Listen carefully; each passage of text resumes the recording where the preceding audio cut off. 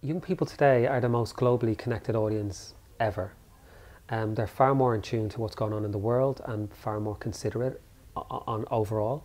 And gender is an area which they think a lot more about and they're much more in tune to. So I think it's a topic that's really important to them, and they want to push the boundaries of what is seen as acceptable.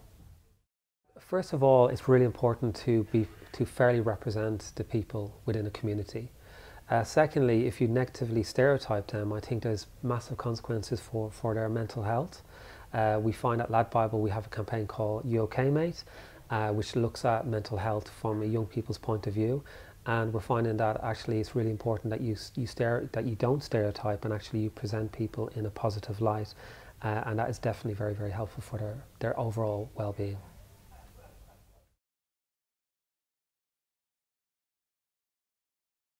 First of all, I think they just got to be open-minded that it's not as simple as there being male and female, that there's actually a spectrum across the board, and they should be considerate of that.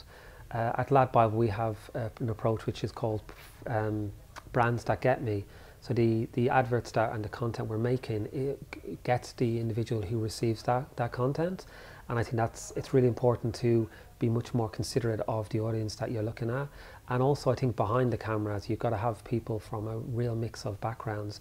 That's hugely important because the content you produce will be far more reflective of the society we live in.